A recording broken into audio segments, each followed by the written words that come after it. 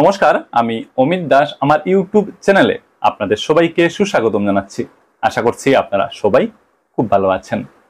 Automated permanent academic account registry, সংক্ষেপে আপার, one nation one student ID initiative বিষয়বস্তু সম্পর্কে আপনারা সবাই নিশ্চয় অবগত আছেন।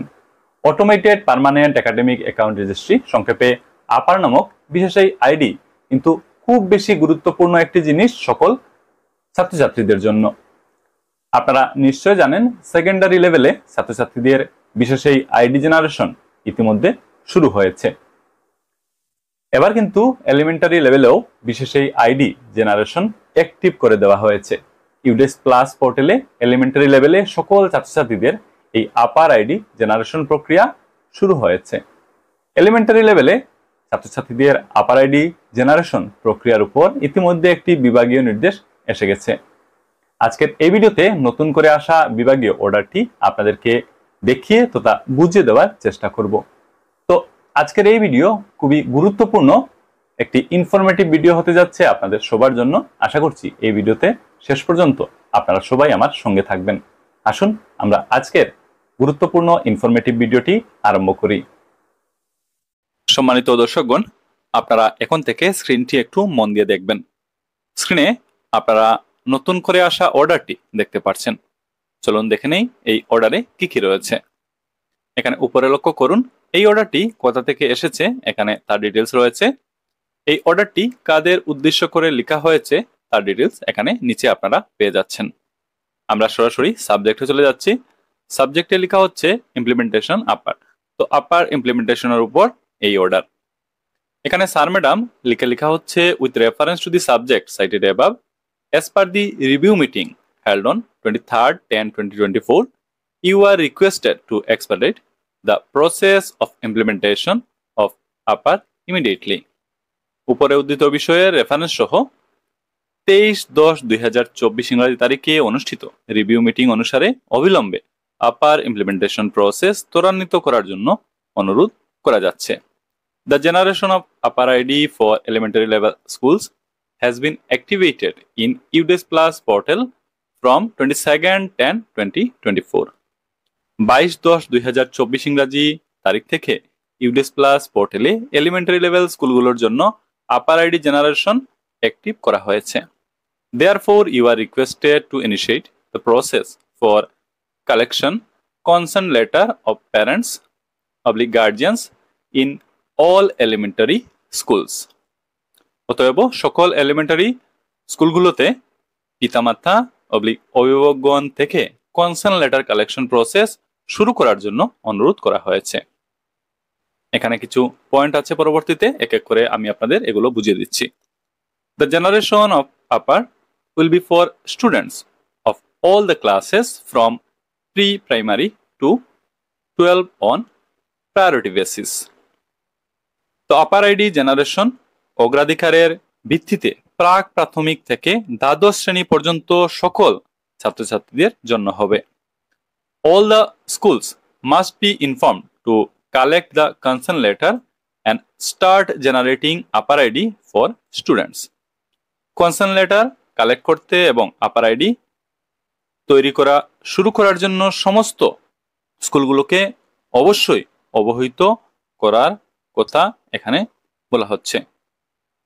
The amount for photocopy / printing of consent letter may be utilized from the school grant and part of which will be released from state mission office. তো এই পয়েন্টটি কিন্তু খুবই গুরুত্বপূর্ণ। বলা হচ্ছে কনসেন্ট লেটারের ফটোকপি / প্রিন্টিং এর জন্য যে পরিমাণ অর্থ লাগবে তা বিদ্যালয়ের অনুদান থেকে ব্যবহার করা যেতে পারে। পরবর্তীতে এও বলা হচ্ছে part of which will be released from state mission office. পরবর্তী পয়েন্ট আমরা দেখব, the generation of APAR for students having valid ID must be started immediately. বলা হচ্ছে valid ID থাকা শিক্ষার্থীদের APAR ID জেনারেশন অবিলম্বে শুরু করতে হবে। As per UDES Plus 2023-24, there are 32 lakh students have valid IDs in the state, and APAR should be generated for these students on first priority within next 3 days. তো ইউডেস plus 2023-24 অনুযায়ী রাজ্যে 32 লক্ষ শিক্ষার্থীদের বেলি ডায়েরি রয়েছে এবং পরবর্তী 3 দিনের মধ্যে এই ছাত্রছাত্রীদের প্রথম অগ্রাধিকারের ভিত্তিতে আপার তৈরি করা উচিত। The students having other ID but not validated should be covered parallelly and data should be correct for generation of Apaar. তো এখানে বলা হচ্ছে যে সকল ছাত্রছাত্রীদের আদার আইডি রয়েছে কিন্তু ভ্যালিডেট করা হয়নি তাদের প্যারালালি কভার করার কথা এবং আপার আইডি জেনারেশনের ক্ষেত্রে ডাটা অবশ্যই কারেক্ট হতে হবে বা সঠিক হতে হবে। The data of students in UDAIS portal must be corrected as per other database only. বলা হচ্ছে UDAIS পোর্টালে ছাত্রছাত্রীদের ডাটা শুধুমাত্র আদার ডাটাবেস অনুযায়ী সংশোধন করতে হবে। পরবর্তী পয়েন্ট আমরা দেখব the data entry of other ID of students in UDAIS Plus 2024-25 portal must be completed and collection of consent letter should be started simultaneously. তো UDAIS Plus 2024-25 পোর্টালে ছাত্রছাত্রীদের আদার ডাটা এন্ট্রি সম্পূর্ণ করতে হবে এবং সম্মতিপত্র অর্থাৎ কনসার্ন লেটার সংগ্রহ করা একসাথে শুরু করতে হবে।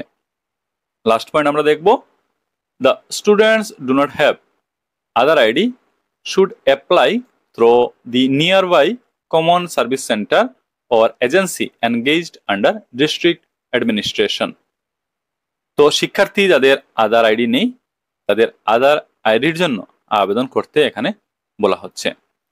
সবশেষে লেখা হচ্ছে therefore all districts are requested to start the upper generation of all students as it is national initiatives and to take personal interest. তো এই হলো অর্ডার, আমি আপনাদের অর্ডারটি দেখে দিলাম। আশা করি অর্ডারের বিষয়বস্তু আপনারা বুঝতে পেরেছেন। তো এই হলো অর্ডার, আমি আজকের এই ভিডিওতে নতুন করে আসা অর্ডারটি খুব ভালোভাবে আপনাদের বুঝিয়ে দেওয়ার চেষ্টা করলাম। আশা করি এই অর্ডারের বিষয়বস্তু আপনারা বুঝে নিয়েছেন। তো আজকের এই ভিডিও আর বেশি কিন্তু লম্বা করছি না, ভিডিওটি এখানে আমরা সমাপ্ত করব। ভিডিওটি দেখে নতুন কিছু ইনফরমেশন যদি পেয়ে থাকেন বা উপকৃত হয়ে থাকেন, ভিডিওটি দেখা শেষে ভিডিওটি সবার সাথে অবশ্যই কিন্তু শেয়ার করবেন এবং এই ভিডিওটির মূল বিষয়বস্তু তাদের কাছে পৌঁছে দিতে সহযোগিতা করবেন। আমরা ভিডিও এখানে সমাপ্ত করছি। আপনারা সবাই ভালো থাকুন, সুস্থ থাকুন, কথা হবে পরের ভিডিওতে। ধন্যবাদ।